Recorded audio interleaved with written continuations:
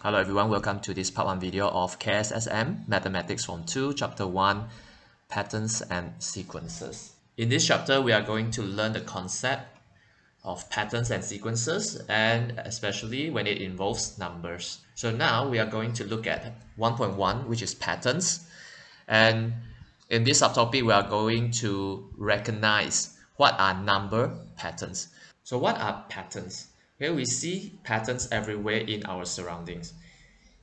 If we try to search this in the Google image, we'll find thousands of different patterns here, as you can see here. Most of these are formed from repeating geometrical shapes. So before we look into more on number patterns, we try to look at this activity. So given 3 drawings here, what do you think will be the next drawing? So if we try to analyze the drawings here, you can see that the first one here is 1 square.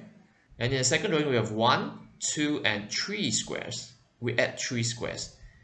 In the next drawing, we add 1 more, 2 more, 3 more to the top and to both sides of the square. So what do you think is the next drawing? So the answer is this. Okay, we add 1 more at the top, 1 more to the left, 1 more to the right, and you get this, regardless of the colors. Okay, so now we are focusing on the shape and the number of squares.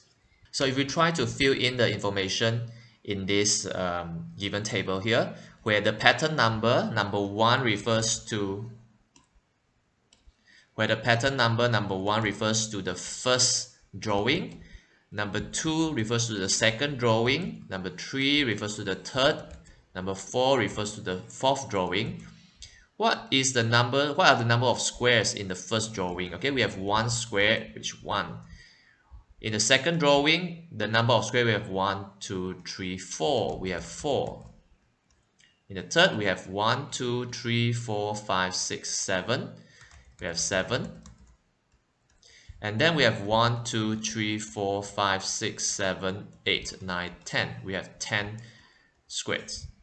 So these drawings form a pattern, and from this pattern, it will help us to find the number of squares for the following diagram. Yeah, for the 5th diagram and the 6th diagram, 7 and 8. So what do you think is the number of squares for the 5th, for the 6th, 7 and 8? So from the drawings, you will see that from the first to the second drawing, we are adding 1, 2 and 3.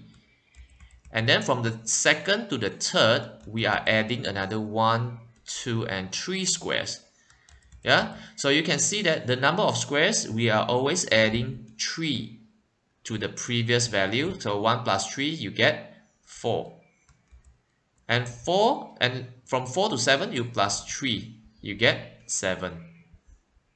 And then 7 plus 3, you get 10. So now I think you know what is the value, what is the number of squares for the 5th drawing. It is by adding 3, you get 13. Adding 3, you get 16. Adding 3, you get 19. Adding 3, you get 22. So we don't have to draw the diagram. We can find the number of squares by adding 3, because the pattern here is 3 squares to the previous object. So patterns here are actually a list of numbers or objects arranged based on a rule or a design. So in our previous activities here, the objects arranged are the squares, and the numbers here is the numbers of squares. And they are arranged based on the rule. The rule is by adding 3 squares to the previous object. So we try to look at more examples. Example number 1 here, you can see that we have two dots here. Second diagram, we have 4 dots. In the third diagram, we have 6 dots. So what do you think is the 4th diagram? So the answer is 8. So the pattern here is we add 2 dots to the previous object. Okay, so first we have 2 dots, and then we add 2 more. We add 2 more, we get 4. We add 2 more, we get 6. We add 2 more, we get 8. How about the next one? First we have 1 square, and then we add another square, and then we add another square. So the 4th object here will be how many squares? 4 squares. So regardless of the color here, so the pattern here is by adding one square to the previous object. So if we have another object, the fifth object, we'll add another square, it will have 5 squares. Now how about this? We have a triangle, and then we have a square, we have pentagon. What do you think is the next diagram? So you can see that what is increasing here? The number of sides of the polygon. First, for triangle, we have 1, 2, 3, 3 sides. And then here we have 1, 2, 3, 4. And then here we have 1, 2, 3, 4, 5. So of course, the next object will have 6 sides. It will be a hexagon, 6-sided polygon. So the pattern here is add one side to the previous object. So this one here, we already have 1, 2, 3, 3 sides. We add one more, then we have 1, 2, 3, 4, 4 sides. We add one more, we have 1, 2, 3, 4, 5. And we add one more, we get the last one, which has 6 sides. Okay, so for the previous examples, we involve more to diagram, drawings of objects. Starting from this example, we try to involve more on numbers, the patterns on numbers. So determine the patterns for this following list of numbers. Okay, so you can see from 2, then we have 5, then we have 8, we have 11. So what do you think is the next number? Okay, and how do you calculate? How do you find the next number? From 2 to 5, actually, we are adding 3, right? 2 plus 3, you get 5. So from 5 to 8, we add 3. 5 plus 3, you get 8. So 8 plus 3, you get 11. So if we want to find the next number, you take 11 plus 3, you get 14. If you plus 3, you get 17, and so on. So the pattern here is adding 3 to the previous number. So the pattern here is add 3 to the previous number. That's it. We look at more examples. Here we have negative 10 as the first value, first number, and then the second number we have negative 5, and then 0, and then 5. So what do you think? How do we get from the first number to the second number? By using any operations of numbers. So the answer is plus 5. Okay, negative 10 plus 5, you get negative 5. Negative 5 plus 5, you get 0. 0 plus 5, you get 5. 5 plus 5, you get the next value, the next number, which is 10. And then we have 15, and then we have 20, and so on. So the pattern here is add 5 to the previous number.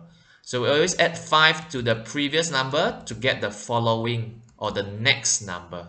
Now how about this? From 13 to 3, and then from 3 to negative 7, negative 7 to negative 17. So let's see. 13 to 3, we minus 10, right? Yeah, so from 13, if we minus 10, we get 3. If 3 we minus 10, you get negative 7. And negative 7, if we minus 10, you get negative 17. If we want to continue, we minus 10 to the previous number. So negative 17 minus 10, you get negative 27. So the answer here is subtract. Yeah, because minus is subtract. Subtract 10 to the previous number. Now, how about this? 2, 8, 32. So from 2 to 8, the easiest way is, with 8, 6, right? 2 plus 6, you get 8. But then, if we take 8 plus 6, you are supposed to get 14, not 32. So means that add 6 is not the pattern to this list of numbers, to this series of numbers. Okay, because if we take 8 plus 6, you're supposed to get 14, not 32. So means that we cannot use adding 6. We have to try other means of ways. So let's try multiply. Okay, from 2 to 8, how we multiply by 4, right? 2 times 4, you get 8. And then we try again. 8 times 4, you get 32, which is correct. Hence, the answer for this is multiply 4 to the previous number. So I think you already realized that we can use addition, subtraction, multiplication, or division of any numbers in order to find the patterns of a given list of or given series of numbers.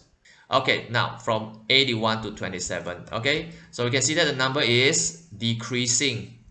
So if we use minus, we have to take 81 minus 54 to get 27. But then if we subtract 54 from 27, you're supposed to get negative 27 for the next value, next number, not 9. So we cannot use subtraction here. So when the value decrease, usually it's either subtract or you divide by another value so that the value will decrease. So 81 divide by what to get 27? 81 divide by what values you get 27. So the easiest way to find is you take 81 divide by 27. You get 3. Means that 81 divide by 3, you will get 27. Okay, 81 divide by 3, you'll get 27.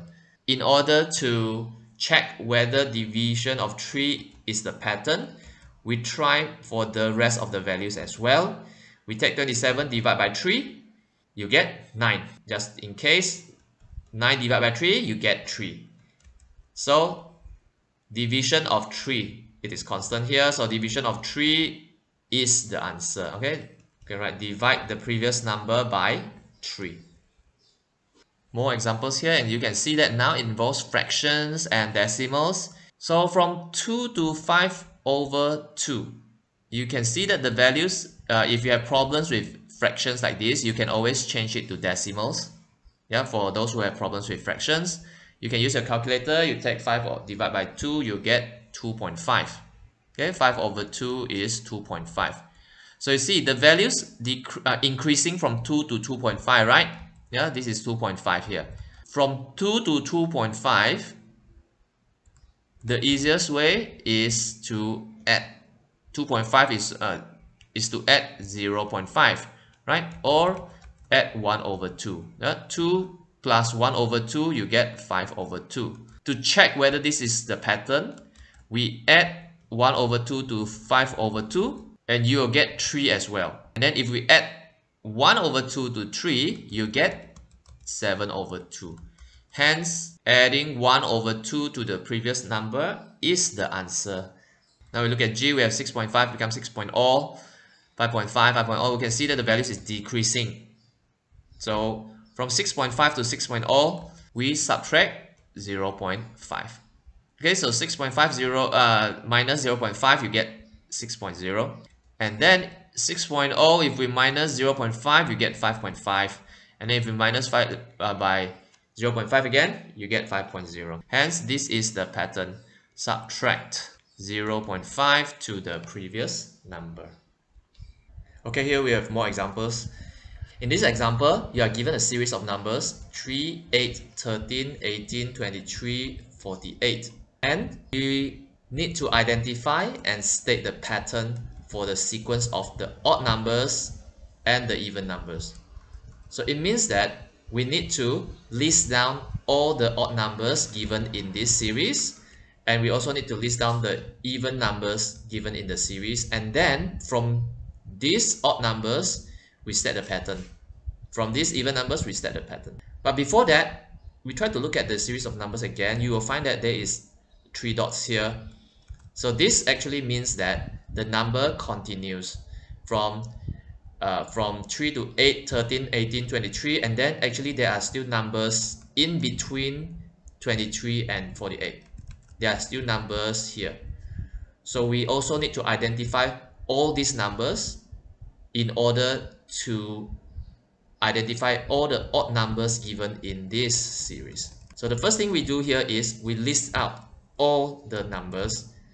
So here, to list out all the numbers, we also need to know how to get these numbers. If you look at the series from 3 to 8, the easiest way is to add 5, right? 3 plus 5, you get 8.